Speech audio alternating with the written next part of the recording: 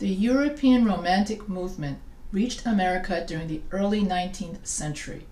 Like the Europeans, the American Romantics demonstrated a high level of moral enthusiasm, commitment to individualism, and the unfolding of the self, an emphasis on intuitive perception and the assumption that the natural world was inherently good, while human society was filled with corruption.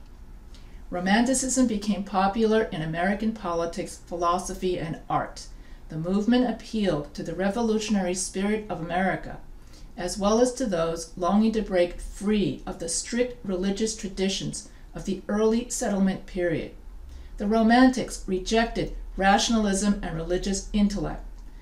The Romantics appealed especially to the opponents of Calvinism, a Protestant sect that believes the destiny of each individual is preordained by God. Relation to transcendentalism. The Romantic movement gave rise to New England transcendentalism, which portrayed a less restrictive relationship between God and the universe. The new philosophy presented the individual with a more personal relationship with God. Transcendentalism and Romanticism appealed to Americans in a similar fashion.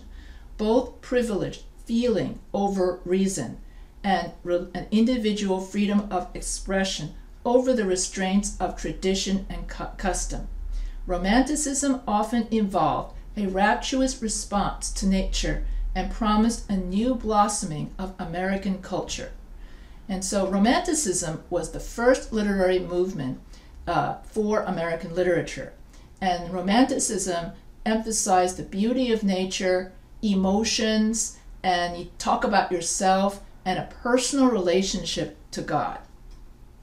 Romantic themes. The Romantic movement in America was widely popular and influenced American writers such as James Fenimore Cooper. Okay, he's the one who wrote The Last Mohican, and Washington Irving. Novels, short stories, and poems replaced the sermons and manifestos of earlier days. Romantic literature was personal and intense. It portrayed more emotion than ever than seen in neoclassical literature. America's preoccupation with freedom became a great source of motivation for Romantic writers, as many were delighted in free expression and emotion without fear of ridicule and controversy. The Romantic writers also put more effort into the psychological development of their characters, and the main characters typically displayed extremes of sensitivity and excitement. The works of the Romantic era also differed from the preceding works in that they spoke to a wider audience, partly reflecting the greater distribution of books as costs came down and literacy rose during this time period. The Romantic period also saw an increase in female authors and writers and readers. Prominent Romantic writers. Romantic poetry in the United States can be seen as early as 1818 with William Cullen Bryant's To a Waterfall. American Romantic Gothic literature made an early appearance with Washington Irving's The Legend of Sleepy Hollow, 1820, and Rip Van Winkle, 1819, and followed from 1823 onward by the Leatherstocking Tales of James Fenimore Cooper. In his popular novel, Last of the Mohicans, Cooper expressed romantic ideals about the relationship between man and nature. These works had an emphasis on heroic simplicity and fervent landscape descriptions of an already exotic, mythicized frontier peopled by noble savages.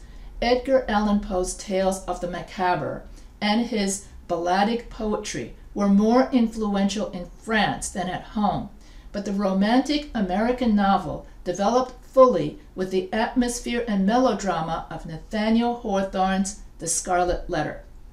Later Transcendentalist writers such as Henry David Thoreau and Ralph Waldo Emerson still showed elements of its influence and imagination, as does the romantic realism of Walt Whitman. Emerson, a leading transcendentalist writer, was highly influenced by Romanticism, especially after meeting leading figures in the European Romantic movement in the 1830s.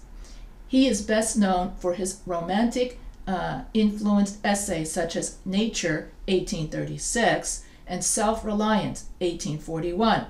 The poetry of Emily Dickinson, practically unread in her own time, and Herman Melville's novel Moby Dick can be taken as great classics of American romantic literature. By the 1880s, however, psychological and social realism was competing with Romanticism in the novel. And that would be because of the Civil War.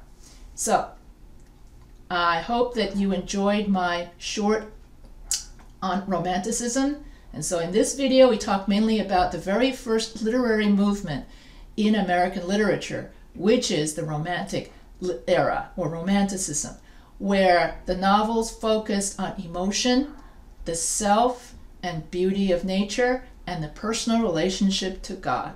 And during this time period, settlers were settling, taking away the land of the Indians with the Indian Removal Act, which the European Americans, or the settlers, saw this as a sign of American progress, while the Native Americans did not see the taking away of their land as progress. And so so when you watch westerns of the Wild Wild West, well, this is the time period that the Western romanticizes, is the 19th century, when the settlers were taking the land away from the Native Americans.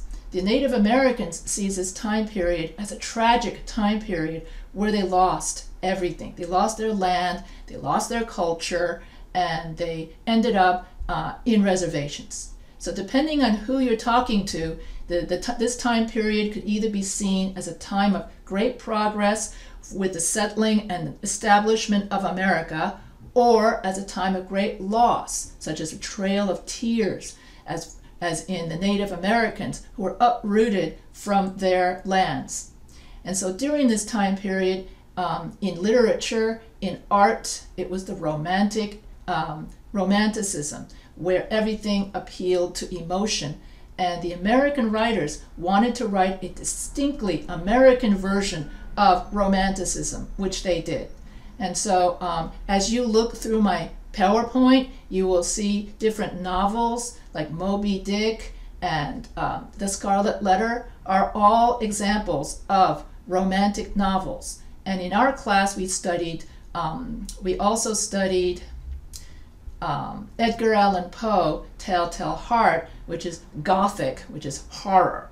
So the Romantic era is the time period of great creativity among American writers, where Americans wanted to show off the American spirit, freedom of self-expression, and each writer would write about their region from which they came from.